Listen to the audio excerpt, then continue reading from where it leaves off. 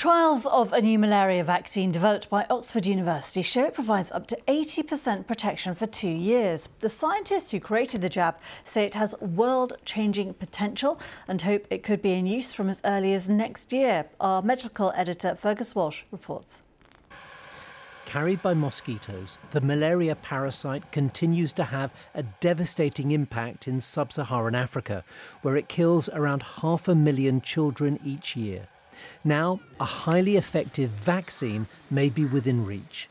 Trials in Burkina Faso in West Africa, involving 450 children, had already shown that 3 doses of Oxford University's malaria vaccine gave around 75% protection for a year.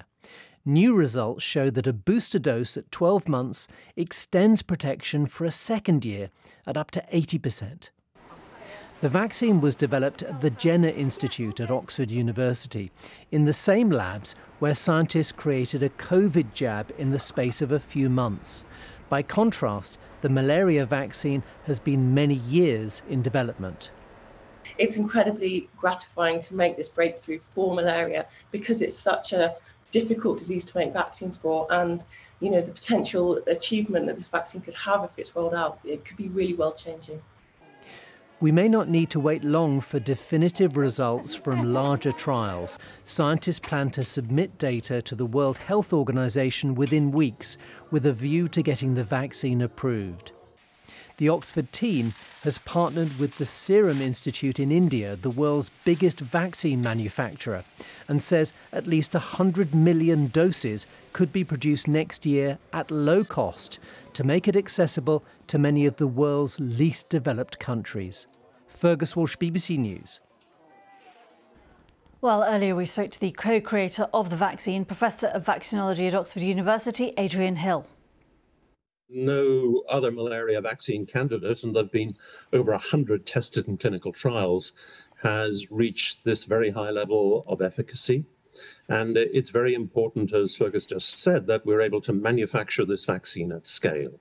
And Oxford University has again partnered with the Serum Institute of India to address that global manufacturing need for, in this case, hundreds of millions of doses. Malaria is a parasitic disease. You need to vaccinate against a parasite. And there aren't any vaccines out there that work against parasites. So technically it's been difficult for many reasons, one of the big ones being that this malaria parasite has 5,000 genes. A virus might have 10 or 20, so it's much easier to identify a good target. In malaria, people have looked at very large numbers and finally settled on this one that is looking quite good. And then you have to develop a vaccine that is easy to manufacture, so it's not going to cost $50 or $100 per dose. And all of that has taken some time.